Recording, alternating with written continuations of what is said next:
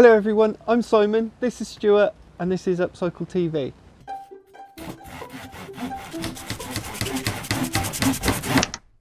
This video is going to be all about how important video is for your upcycle business. Video is really important because that's how the world of business is moving. You have to look at the growth of YouTube and the way social media is working. People have short attention spans, it's becoming shorter and shorter, so they want the information, they want it there. And people are lazy, so yeah, if they've got an option of either reading a page of text and looking at one pretty picture, they would probably rather just watch a video. Yeah, because you know, there's no reading. You can sit down, you can put your feet up, and you can just watch a video, and somebody's telling you everything that you need to know or want to know about, with imagery at the same time, and it's just easier for people, isn't it? To Definitely. We were talking earlier about Amazon being a search engine, effectively. Yeah. And it's no different for YouTube. YouTube is a search engine. Yeah. Like, people will put into the YouTube what they're looking for. Obviously not if they're looking to buy a product, but they may do to look for reviews on that product. Yeah, definitely. And it's no different for an upcycle business. So if someone's thinking necessarily how to upcycle something, which is obvious, which is what we're doing with Upcycled TV, but also they may be looking for, say how to make my living room look more homely or different, or interior design for my, it could be things like that. You've got to think differently. What is it that people are actually looking for? Or the actual object itself. So let's just say that you've upcycled a dresser, and you've got some before pictures and some after pictures. You can put those into the video, but you can also create a story. So where did it come from? You rescued it from a auction somewhere that, you know, it was looking a little bit drab, or you're just creating that story behind it and make people, it's so powerful, really want, because that's what the upcycle world is all about. You know, it is about the vintage, it is about saving things from landfill and all that kind of stuff. So and bring that story into it, and it's much easier to do with video. Yeah. The difficult bit with video is actually getting in front of the camera, and when you first do it, it is difficult, isn't it? It's really difficult. I mean, I found it really difficult. I'm sure I don't look polished in the finished product by any stretch of the imagination, but I'm far better now than I was when we started. Yeah. The first times when we stood, first time we stood and talked in front of a camera, as soon as I went to speak, I just shut down. So it is tough, and you have to just keep doing it. Yeah, and the more you do it, the easier it gets. Yeah, exactly. So just keep going. You've got to bite the bullet. You've got to crack on. It's like any skill, right? If you want to lay bricks, if you want to paint furniture, if you want to code a website, whatever it is, you know, it takes time, and the more you do it, the better you get at it. That first time can be a little bit daunting, can't it? It's like, oh my God, am I using the right paint? Am I, am I doing this the right way? But once you've done it a few times, you start getting a little bit more confident. Yep. And think about it a little bit less and just crack on and do it. Definitely. And I suppose the biggest opportunity may not, for local upcycle businesses, may not be people searching YouTube, but then once you've having made your YouTube video about your upcycle business and what you're doing, is then using them videos and putting them on your website. So then when people hit your website, they're seeing your videos, your story, they're seeing how good you are at upcycling. Yeah, and also that's really good for SEO as well, isn't it? So Google and all the other search engines absolutely love videos. So if you've got videos on your website, just having them on there is going to push you up the rankings. Okay, so we know it's important, we know it takes practice. What other key factors are there when you're making and getting videos? For me, the most important thing is audio, because a lot of people think, oh, do I need a big fancy camera, or, you know, what am I recording with? When you can just use your smartphone. The problem with smartphone is the audio is not very good, and there's some really terrible microphones out there, and I've bought a couple in the past.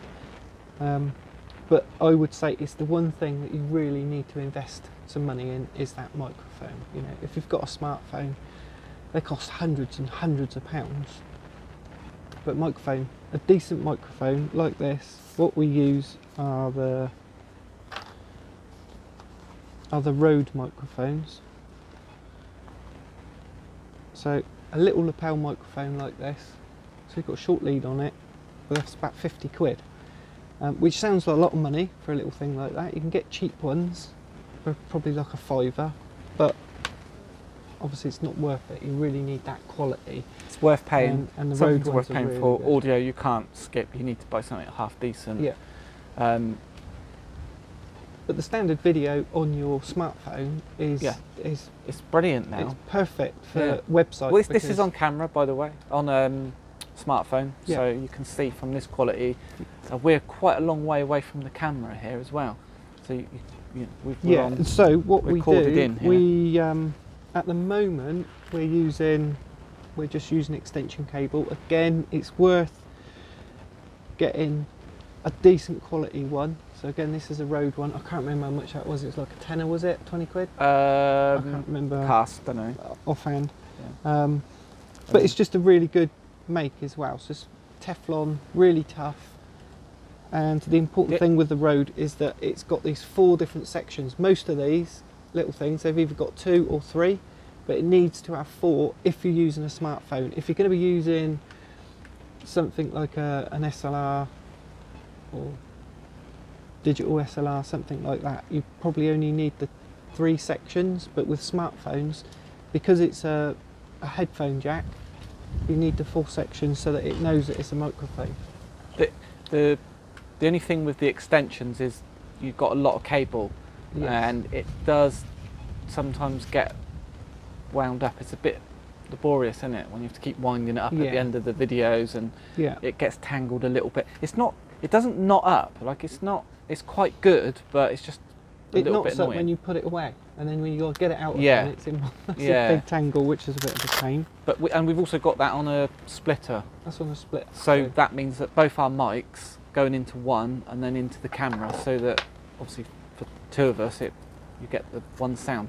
And by the way, this is amazing for editing, because what we used to do was we used to have a separate mic going into a dictaphone or something, and they have to get the dictaphone and get the video file and match them both up, which is it's a right nightmare. So it's much better doing it this way, straight into the phone. You've got the video, the phone all synced up, ready to go. And that's if you don't want to use the extension cable, Rode also do this. Now, I'm not an affiliate of Rode, they don't pay me any money, but it's just because it's one of those really good, not yet. It's just one of those really good products that that we like. So if you don't want to use the long extension cable, they do these little wireless ones. This is expensive. I think it's about 170 quid. But brilliant, because you just plug that bit, goes into your phone, and then this bit you can either use it, it's got a little microphone on it, so you can use it as a lapel mic, or you can just put it on your belt and then plug your lapel mic into it, and then it's wireless. So I find it really useful when I'm doing videos that require me to be doing something or turning around the other way, and without worrying about getting tangled up in that. Because I did a video on the YouTube channel, you can find it, where I've built a summer house. So I was sawing, hammering, screwing, running around trying to put up a shed on my own, all sorts of stuff, and having the cable trailing about then was a nightmare. That was difficult, so it would have been great to have had this then. And it's if you forget that you're attached to your phone and you walk off. I've so many times I've walked off and gone, ugh, and so you don't get snap that. the cable off. Well, not literally snap the cable, but pulled it out of the thing. You don't get that with these, so that's really good. Yeah. But it does depend on what you're doing, what you're filming. If you're just filming your finished piece, like or now, you're filming yourself, there's different methods. So we're doing something a little bit more active, then you need to consider that. But if you're just sat down like we are, it's not too bad having the extension. It's fine once it's all or if you're stood in front of your camera reading the auto cue, again that's fine just to have the cable. But if you're working, it's a great little gadget to have. Definitely. So a couple of other things that you'll probably need is a decent tripod. One that's nice and stable. Again, you can get big heavy ones, like Stuart's got a big heavy one, which is really good because it doesn't shake or vibrate or anything. But then you've got that lugging around. It's a little bit annoying carrying it. It's not that heavy, but when you've put it down, it's absolutely brilliant. Yeah. It's so strong and stable. Yeah. I laugh when I hear that. Yeah. Yeah. Yeah, strong and stable. But me, I tend to use the portable one, so mine are really small, a little bit flimsy, but that's what we're filming this on. It's a little bit of a windy day out here. Seems to be all probably right. Don't look like get it's moving. any shake. No, I'm not as clumsy as Stuart, so I don't knock mine about. So if you're a bit like Stuart, if you have too many gins, maybe you do need a real big heavy one. Yeah, we might need a bigger heavy one later because we're doing a live video. We got some drink lined up for later. Yeah. What else do you need to think about? So a couple of other little gadgets as well. So I said about a normal, like a big tripod. Yeah. This is a Gorilla Pod, which I find really useful because you can just put it down. If you're taking photographs or video or anything like that, really handy because you can kind of wrap it around things and put it somewhere. Oh, I've not used that. Oh, it's really good. It is really useful, and most of the time I'm just using it sat on the side somewhere. But like if you're doing your summer house there, you could literally wrap it around the balustrade at the top, and it will stay there. The other little thing that I got that I tend to use obviously is a little selfie handheld thing. Yeah. It's telescopic, but I tend to use it just like that, just because it's a little bit easier when you're trying to film. What make is that one? Rather than hold the phone, because you've got to kind of hold the phone without getting in the way of the camera. And what make is that I one? don't know what this is. Oh, okay. It was just a cheap one. It's not a very fancy one. And again, for me, for a selfie stick, what do you need? It does what it does, be, yeah. Yeah, it's does pretty it connect good. up to the phone so that you can press It does. the button on? It does. There is a button there for taking pictures, but not again, video. I don't use it. I No. just press a button on the phone. Once you're recording, you can edit all the other stuff out, can't Yeah. you? The reason I got this one, because it does actually double up as a little tripod as well. So if I quickly need to make it into a tripod, oh, that's pretty cool. I can do that as well. Yeah. But I haven't actually used that, but I've used that quite a bit. Yeah. But yeah, those are the things that I think are sort of. So you've got your video, you've got good at it because you've done it 100 times. You've got the synced audio, but what do you do? How do you get that now onto YouTube and looking smart with words and all that now you've got to kind of edit stuff? it, haven't you? So we use Premiere Pro, which is part of the Adobe Creative Cloud suite. You can get it on its own. It is quite expensive. If you're going to be doing a lot of video, it's well worth getting. You can't. It's complex as well. So It is. if you want to do things like green screening, if you want to put mess around with the lighting and the put graphics into it, words, images, basically you can make a film on it, couldn't you? Yeah. It's good enough to do anything you want to do. Yeah. But there's also that then overcomplicates it. So I get frustrated because I want to do a simple task, and then I pretty much only ever do 5 or 6 things the same. Yeah. And most of them I can remember, but you always get that, oh, how do I do that again? With and the it's so much there, you can't always remember. With the Creative Cloud suite, you get a program called Rush. I don't know if you've seen that. I know you said, but I just, that, once I know something, I just want to stick basics. to it. So that's it's true. literally about bringing all the different bits in, chopping off the bits that you don't want, and then that's your video.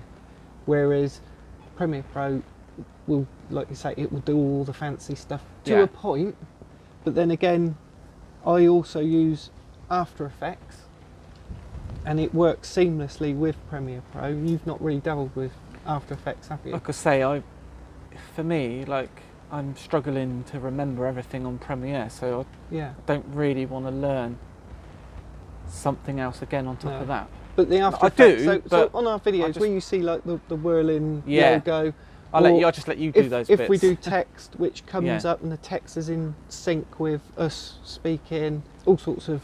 Let's do the whirly thing now. The logos. Yeah.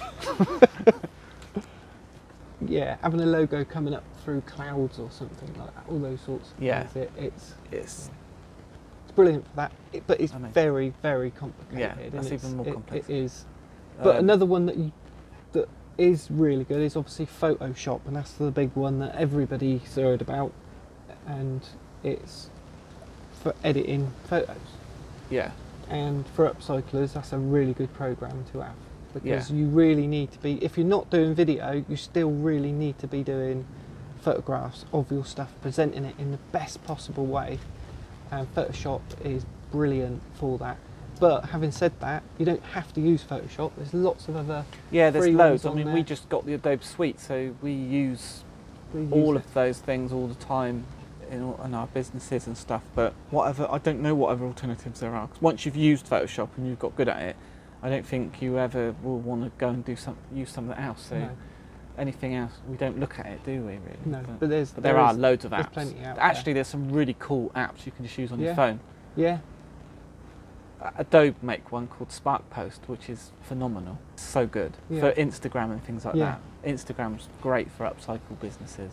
Yeah. But yeah, there's loads of apps. Oh, actually, there is one. I've just downloaded an app, but I can't remember what it's called. That's handy then. I'll put it in the comments. Yeah. Because I can't get on my phone because it's set up. It's a little app, an Android app. Yeah. And literally, you can do pretty much 20% of the stuff on Premiere. It's got loads of stuff. You can do all the scrolling text, merging it. So this is all done on your telephone. On your phone. Yeah, it's incredible. You could do the cutting. It's amazing. Yeah. But it's long-winded. It's not as good as Photoshop. But if you want something on your phone, you can just do quickly. Then it's good. That's basic. Yeah, I think we've covered pretty much everything about video, why it's important, how to do it. Now you just got to crack on and do it. Yeah. Go on. Make a video. Hurry up. Tell us about it and we'll critique it for you. Seriously, on that note, we're happy to help out. If you've got a video or something, or you've got any questions, just pop it in the comments. Yeah. Send us some links or whatever. I'm more than happy to have a look. Send some advice, or maybe you've got some advice for us that we can do better. Yeah. And I'll take that on board. Stuart will ignore it, but hey, it's worth a go. Just carry on with my magical Photoshop and editing skills. Okay guys, thanks. I hope you really enjoyed this video, and if you did, click Give us a like. subscribe and ring that bell. Ding ding ding!